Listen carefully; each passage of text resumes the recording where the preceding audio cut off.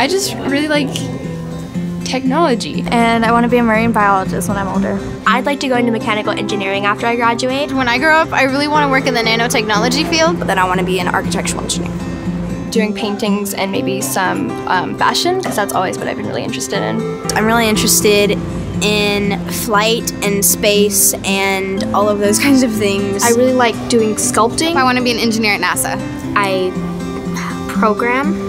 When I grow up, I want to be a mechanical engineer. I see myself as an architect. I'm thinking about mechanical or aerospace. And I'm actually the second alumni of the Lady Cans to be in this program, to be an engineering undergraduate and have the opportunity to go work on projects at NASA and have the opportunity to be a full-time civil servant federal employee at NASA.